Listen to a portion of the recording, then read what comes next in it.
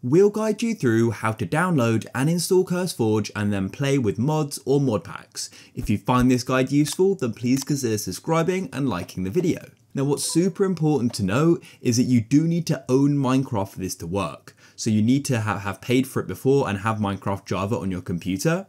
But now let's get started. So you'll need to go and open up a web browser. I just use Chrome and then come to a search engine like Google. And just before I show you CurseForge, I want to give a big thanks to our sponsor, Apex Hosting. Apex Hosting are one of the best Minecraft hosts out there. They've got so many benefits like one-click mod packs, instant setup, 24/7 service support, and many other awesome features as well. And I use them myself.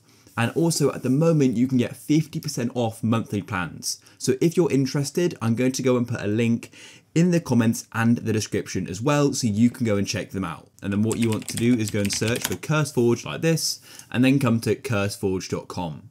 Then go to the top right and click on Get CurseForge app like this. So you can get either of these. I'm going to go download standalone just like this, and the download will then start. And then what we need to do is close off our browser after the download is finished and open up our file explorer and go to our downloads folder. In your downloads, you should then find the CurseForge installer. I'm going to go and run it just like so. And then what we can do is go and press on next.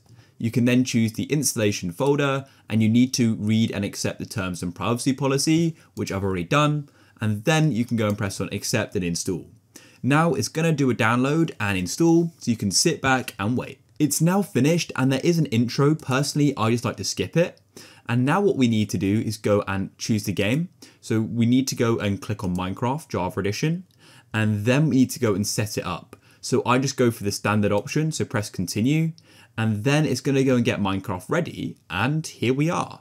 So now all you need to do is go and click on Browse Modpacks, and you can choose a mod pack you want to go and play with. If you just want to see mods instead of mod packs, then go to the top left and you can click on mod packs and you can then select all or another option here. So let's just go and play in, we'll go for the Pixelmon. So go and press install here, and then it's going to go and start just like this.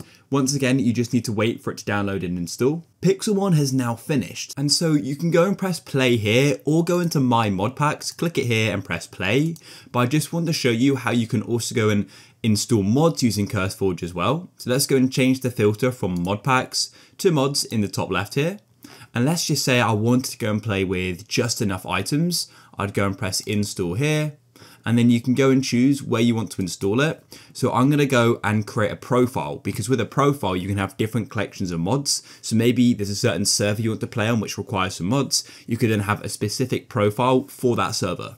So let's go and press on create a new profile. And I'm going to go and name this server mods or something like that. But you can name it anything you like, and then click on create just like that. And now it's installing it into this pack that we sort of made ourselves. So I'll show you that in just a moment. It's now finished, and what you could do is go and click on browse, and then say you want to install another mod to that, press on mods. You can choose one. It is important to note that it will need to be compatible with the other mods inside of the pack. So let's say I wanted to go and add this as an example. I'd click install. I could then press on select a profile, and I could then select it. As you can see, it is incompatible, but if it was compatible, then I could add it and start creating multiple mods inside of a profile.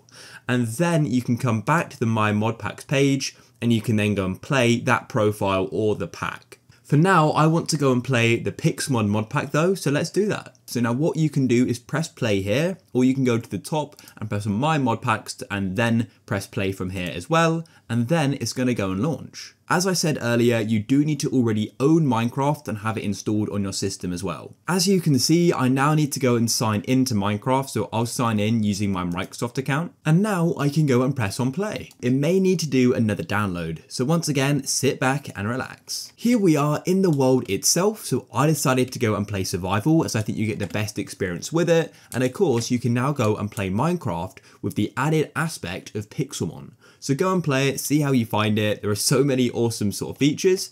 As you can see, we also have the mini map in the top right. If you guys found this useful, then please consider liking the video.